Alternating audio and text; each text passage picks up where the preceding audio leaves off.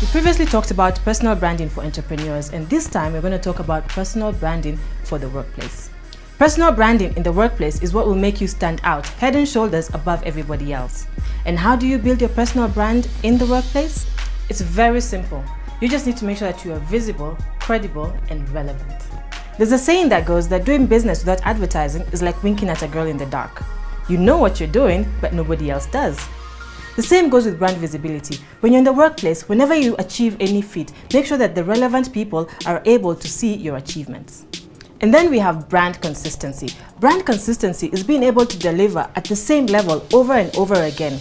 I, as an employer, would rather work with someone who delivers at a constant 60% than work with someone who today is at 80%, tomorrow they're at 50, the next day they're at 100, the next time they're even at 200. You never know what you're going to get with them. So we will always go back to that consistent person who delivers at the same level over and over again, improving gradually. And lastly, we have brand relevance. Did you know that the amount of money you make is always going to be in direct proportion to the value for what you do and the difficulty there is in replacing you? So, regardless of your position in the workplace, make sure you add as much value as you can so that you can not only become relevant but indispensable. So how do you build your personal brand?